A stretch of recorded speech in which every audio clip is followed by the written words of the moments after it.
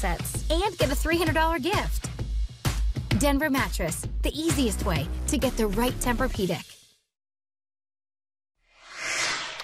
Welcome back. I'm First Alert meteorologist Jack Van Meter. Now, today was an absolutely gorgeous day. That humidity really did stay on the lower side, so we could actually get out and really enjoy these almost summer-like conditions today. Now we're starting to cool down at that 59 here in South Bend, 57 up in St. Joseph.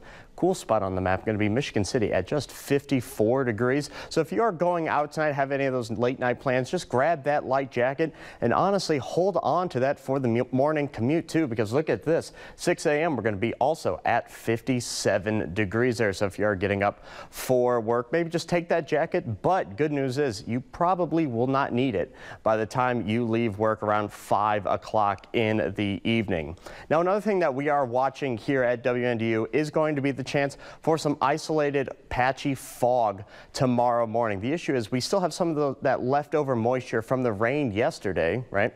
So we still have that, and we're also dealing with cooler temperatures. So bringing that closer to that condensation level can give us the chance for some fog here. So let's time this out here. Got this started here at 1 a.m. tonight. As I put this in motion and stopped it here at 6, we can see visibility has dropped. Elkhart's under half a mile for visibility. South Bend is almost at a mile and a half there. So just take some extra time tomorrow. Take some precaution as well if you are heading out and you see some areas of fog there. And by noon, that sun will come out and mix all of that moisture out, and we'll be seeing nothing but blue skies, maybe a couple clouds here and there tomorrow. Forecast for tomorrow, 85 degrees. Summer is back. Mostly sunny conditions. We do have a slight chance for some showers in the evening, though, tomorrow. So do watch out for that. Around the area, though, again, going to feel like summer.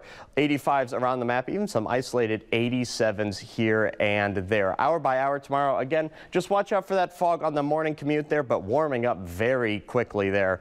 As we can see, already at 80 degrees by 3 o'clock, going to hit that high around 4 and 5 o'clock tomorrow of around 85 degrees. Tracking out our next weather maker, I got it here on Monday night. Like I said, we do have a chance for some isolated showers here. So we can see just some slight showers are starting to move into Michiana, though. But good news is, as soon as that sun sets, so that takes away a lot of the energy from these showers and some storms, and we should just be dealing with cloud cover for much of the night.